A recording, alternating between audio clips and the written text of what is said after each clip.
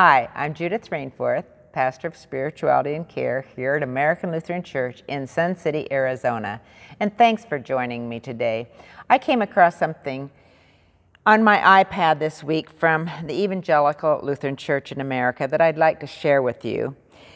Today we commemorate Francis of Assisi, renewer of the church who died in 1226. Born into the family of a wealthy merchant, Francis gave up his inheritance to serve poor people.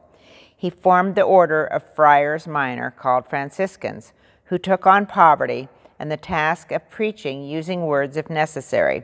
Francis had a spirit of gratitude for all of God's creation. A prayer attributed to Francis of Assisi goes like this: Lord, make us instruments of your peace. Where there is hatred, let us sow love. Where there is injury, pardon. Where there is discord, union. Where there is doubt, faith. Where there is despair, hope. Where there is darkness, light. Where there is sadness, joy.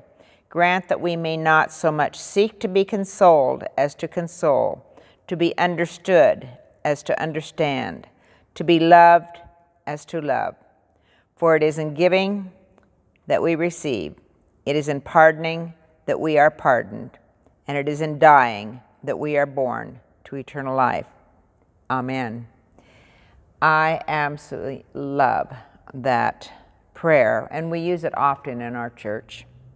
And as I was beginning this reading, it reminded me that when he took on the task of preaching, he used words if necessary.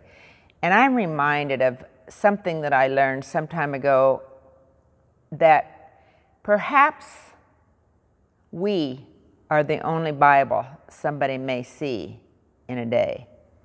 Are we being an example of the words of Jesus Christ? Are we living them in all we say and do? Certainly not to perfection, but I hope that's our goal, is to love others as Jesus loved us. And in this crazy time in our world, I think that can help if we just love one another and try to let go of our differences and embrace our similarities in Jesus Christ. Let us pray. Gracious and loving God, as St. Francis' prayer teaches us, help us to be instruments of your peace, to not hate but to love, to hate evil but to not hate people. Lord, forgive us when we fail, and be with us this day. Inspire us once again with your Holy Spirit, and nudge us in the direction you would have us to go. In Jesus' name we pray. Amen.